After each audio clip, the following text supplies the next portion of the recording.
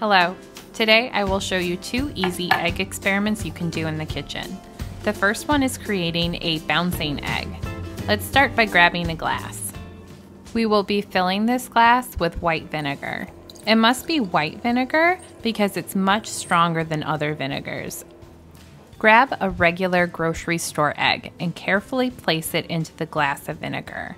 Be careful not to crack the egg because if you do, you might damage the membrane and you'll have to start over. Keep your glass of vinegar somewhere safe. I decided to keep mine in the fridge. Here's what my egg looked like after about 1 hour. It's completely covered in bubbles and is starting to float. That's because of a chemical reaction that is occurring between the vinegar and the eggshell. Here's what my egg looked like after a full day of sitting in the vinegar. You can see the shell has now fully dissolved. The shell is actually the foam on top of the glass.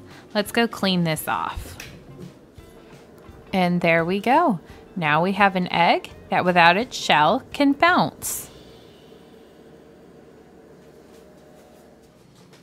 Let's compare the bouncy egg to a regular egg. The bouncy egg is actually quite a bit bigger. That's because some of the vinegar was able to pass through the membrane and get absorbed inside.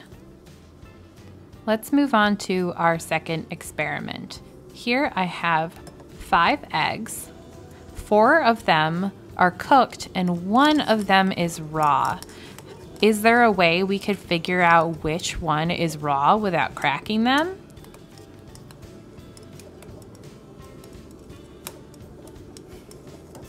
If I spin all of the eggs on the table, you will see that 4 of them spin really nicely and 1 of them doesn't want to spin at all. This works because the yolk in the egg is stabilized after the egg has been hard boiled.